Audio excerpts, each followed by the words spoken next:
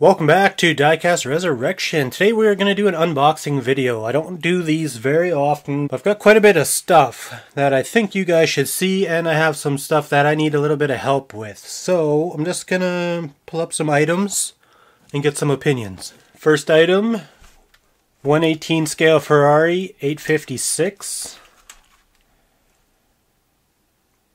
Beautiful car. Really nice model. It's got great detail. A little bit old, a little bit crusty, a little bit dated. This was sent in mainly because this door is broken. I have the door, but the little arm the door swings on snapped off, so we're going to have to do some soldering on that. Very cool car. I'd like to go full custom on this. Obviously get away from this plastic looking interior, get into something a little bit more classy, a little more custom. But this thing is very 80s. But it's got some really nice detail on the engine, a lot of chrome there. Could be a really nice model. So I think this is something we could go crazy on. So we'll get some opinions. What else we got? We got this big boy. I know this one came in from my buddy John Hatchet. Everyone should know John by now. He sent in the Corvette, the TA. Speaking of the TA, here's the bumper for the TA. And as in regular fashion, the pubis is strong with all the cars from John. A lot of people think I staged this. You know? Does any of that look staged? I mean, this is straight up out of the garage or wherever it came from. Just leave that in there. To be honest, this thing probably just needs a good power polish. Maybe take it apart, clean it up. Power polish, get some shine back into here. Because I don't think this one's got too much damage. Maybe a little bit, seen a little bit of gravel. Some of the chrome is getting all faded up. I don't know if that'll wash up or not. Huge potential here for an awesome custom. Doing some flames on something this big would be awesome, but a lot of people love this Judge badging, and they would hate it if I did that to this car, so that's why I haven't touched it yet, so let me know. Even a polish and a clear coat, maybe. I don't know. We'll see. But that's another cool one that came in. Up next, we got the Viper RT, which I featured in one of the car videos. I forget which one. We stuffed Big Jimmy in here, had a good laugh. This will be a full custom. It's already been repainted. It was red at one point. I think this would look good in an original gray with the stripes, or maybe a blue with the stripes or whatever, but this interior needs major work. A lot of cool decal work in this one. Unfortunately, it's on top of a gray dash, so that's probably the main reason why I haven't started on this one yet. So this is another one coming up. I'm just not quite sure what's going to happen with it. Definitely got huge potential to be something awesome. Again, beautiful detailing. I think some of this was painted by the original owner. Yeah, that's just aluminum paint on there. But it's got a really detailed drivetrain and everything, so we could go full crazy on this as well. And I got one more 1/18 scale car that I'm scared to death to even touch, because it's worth quite a bit of money. This bad boy was sent in, I don't know, probably about 6 months ago. Beautiful model. Charger RT, fully detailed. I believe the person who sent this in wanted me to customize it. And it's kind of donated to the channel. But I'm scared to touch it because it's just so beautiful. I don't know how I could make it any better. You can't turn it into a General Lee, because that would downgrade it. You can't turn it into the Charger from Fast and the Furious, because I think that would just make it worse. Like, how do you beat an original minty Charger RT? So anything we did to this would have to be an improvement of what's already here, and what's already here is pretty mint. So that's why I haven't touched this one yet.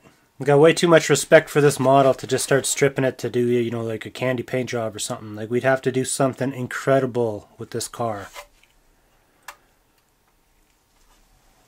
Even got that big stick shift in there. Man.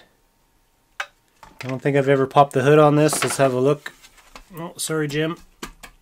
Let me see the Hemi. Ooh. Bloop, bloop, bloop, bloop, bloop. Needs plug wires right away.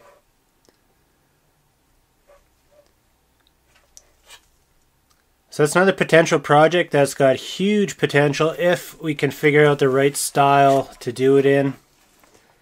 I'm scared to touch it until we have a solid plan for it. So I wouldn't mind some opinions on this. The last thing I want to do is destroy it, because it's an expensive model, and it probably costs a good, you know, $40 to ship here. So we'd have to turn this into something amazing in order to even touch it. So that's something I've been thinking about on the back burner. Thought you guys would like to see it. Definitely a little collector's item here, so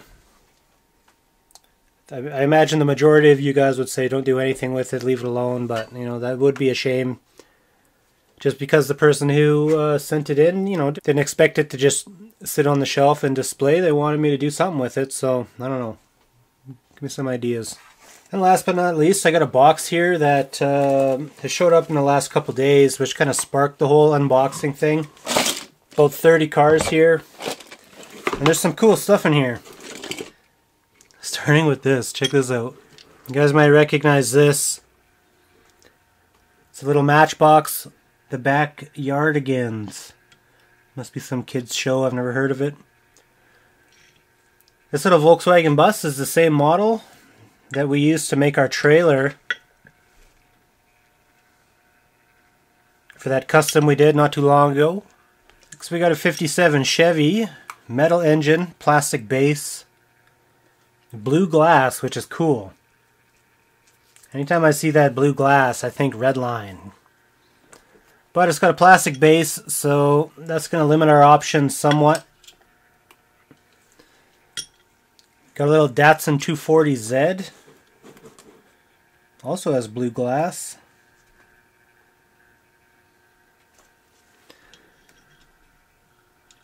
Good potential little drift car. Plastic base. Looks like it might have been, it must be a Hot Wheels logo. I'm not sure, it's unfinished. Made in Malaysia. Got a custom little C10. Bumpers shaved. It's got a roll pan in the back. Kinda-ish. That's got big potential. 68 Cougar. Pimp. I love Cougars. Now, is that original paint? And it looks pretty orange peely. I don't know. We've got a sweet little hot rod here. It's got to be, what, like a 30-something, 32 Ford? I don't know.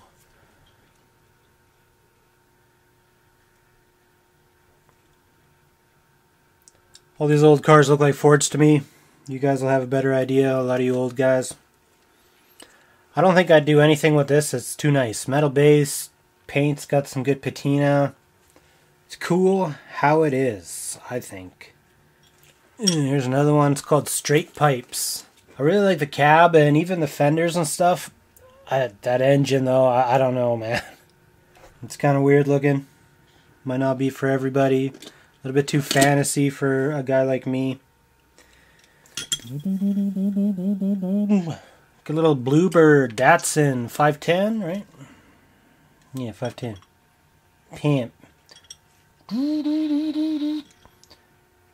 Very cool little car. I really like the look of that copper. I don't know if there's much to be improved on with that particular body. And paint, it, you know, looks good how it is. Maybe a wheel swap.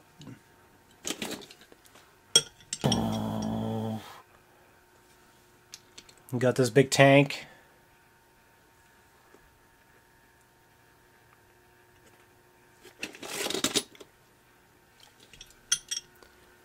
A little Corvette. It's got some really cool tribal patterns down the side of it. I really like the blue glass. Really nice and clean. Clean car. This thing looks like a little collector's item made in Thailand. Plastic base. Beautiful car. It says Hooligan on the bottom. I'm not sure if that was a series of Hot Wheels or what, but a little fuel tank in the back, missing glass. I'm assuming there should be glass or a cab or something. Definitely good for parts if nothing else. These fenders are plastic, so keep that in mind. I think. Yeah. The base is plastic as well. It's got potential for something. This is a very cool car. A little Anglia. It's got a cool look to it already. Those wheels can go in the trash, and the chrome needs a little bit of a touch up. But it's a real unique little body style. Got that little tuner vibe, but I like it. We got this assault buggy. Machine guns. It's got a little POV. Little POV camera in the background. And there's probably another little... It's probably a little Uzi or something, but it'd be funny if it was a little camera, like, heh. This bad boy I was excited about.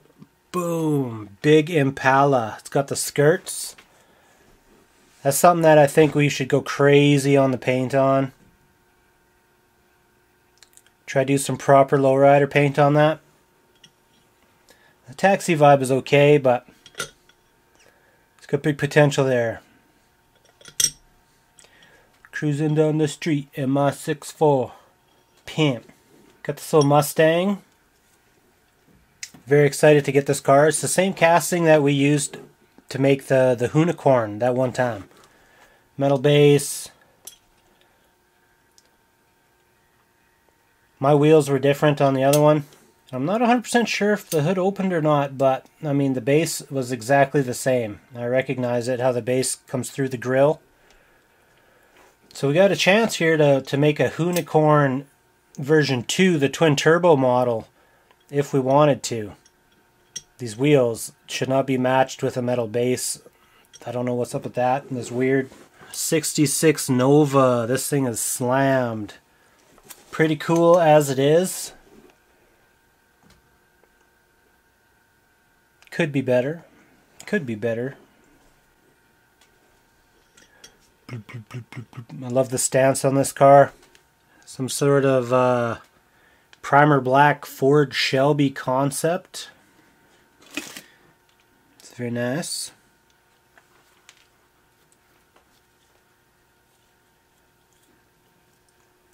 We got this orange base Charger RT. Check out the side scoops. You don't see that very often. Another Malaysian car. Pretty cool as it is, I'm going to be honest. Chrome interior, I can see a little stick shift in there. Orange base. Probably a nice collector's piece. I don't know if we'll take that apart. That's pretty cool.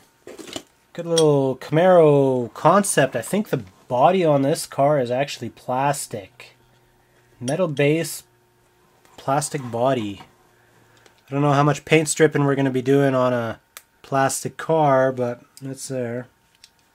Ooh. Classic Camaro casting. Be really easy to turn this into a red line looking car. You know, same hood, same grille. It's even got the side pipes.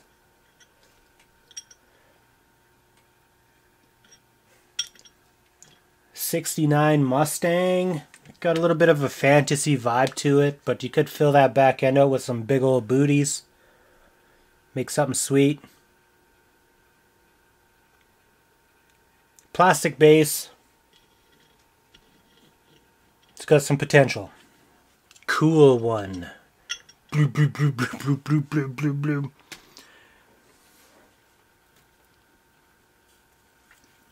Not even sure what I'm looking at here, but it's pretty awesome. That's all I can say.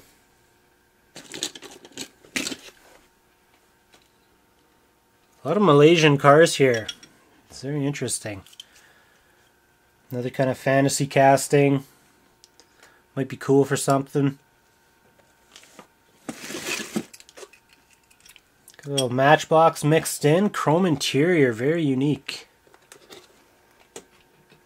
That's a beauty.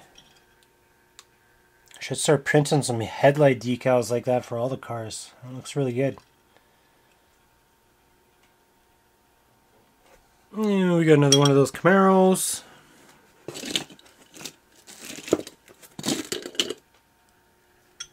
Got this big unit. I don't even know what it is. It says video surveillance unit on the side. Kind of has like a little Cadillac vibe in the nose.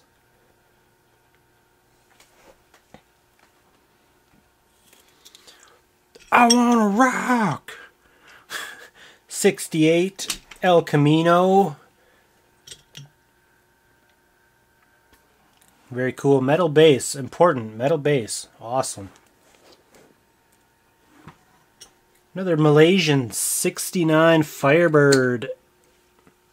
Cool car. I don't know why, but this grill just sticks way out there in no man's land. It's kind of weird. Chrome interior, which you guys know I feel. I like that. It's flashy. Little scoopers on the side. Cool car. Plastic base. We got this bad boy. 64 Continental. Looks pretty good on its own. I'd be begging for a custom, if not some wheels, at the very least. Got a 1970 Hemi Challenger. Looks like it's lowered a little bit. Got the little shaker hood. Got potential. Kind of got that dragster vibe, just with the stance. Plastic base. Pretty nice unit. We're almost done. We got a Dodge Dart here. Bumming me out that it's got orange glass, because you know, it'll never be a real looking car again. Just with that orange glass. Last but not least, we got one more of these Datsun 240s. So between all these Datsuns, surely I have the right year to build the Roadkill Rotson. Gonna have to double check. So depending on how well this video does, you know, I might do more of these unboxings in the future every now and then. I do have a couple more boxes that you guys have sent me last year that we could do videos on. One of these days I'm going to make a video. We're going to go to the Diecast store and I'll give you a tour of my local Diecast store and we'll buy some things. So you can look forward to that in the future. Give me some hints, give me some tips on these 1/18 scale cars. A lot of them I just don't know what I'm doing with. I'll probably do the Viper first because I think that's going to be the easiest one. So I want to thank everybody who sent something in. It was very nice of you. Donating cars is not what I'm about. I don't want you guys to send me stuff. I got lots of cars. That's why I don't have my address posted all the time. Definitely thank you to Michael for offering up a bunch of these little project cars. There should be some really cool stuff we should be able to build out of some of these cars. Anyways, guys, I want to thank you for watching this video. Let me know in the comments if this is something that you guys want to see more of. I understand if you don't. It's fine. Or if you do, it's fine.